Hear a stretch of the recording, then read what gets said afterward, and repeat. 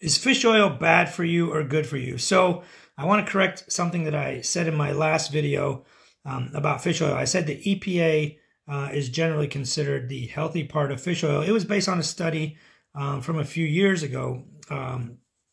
Dr. Nissen out of Cleveland Clinic has recently gone back and looked at the data and said, well, look, that study was flawed. They compared EPA to a very pro-inflammatory oil. The placebo group got an oil that was inflammatory, so you can't really do that. So they went back and looked at that. It was called the strength trial.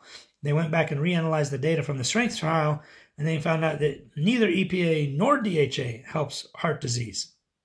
And it turns out that both of them are useless. We used to have this whole thing about, oh, give people fish oil for triglycerides and give people fish oil for that. Turns out it's all BS. It did not do anything. Let's take a look at the study. And for those of you who don't know, Dr. Nissen is one of these doctors that does a very good job. He's out of Cleveland Clinic, goes around debunking a lot of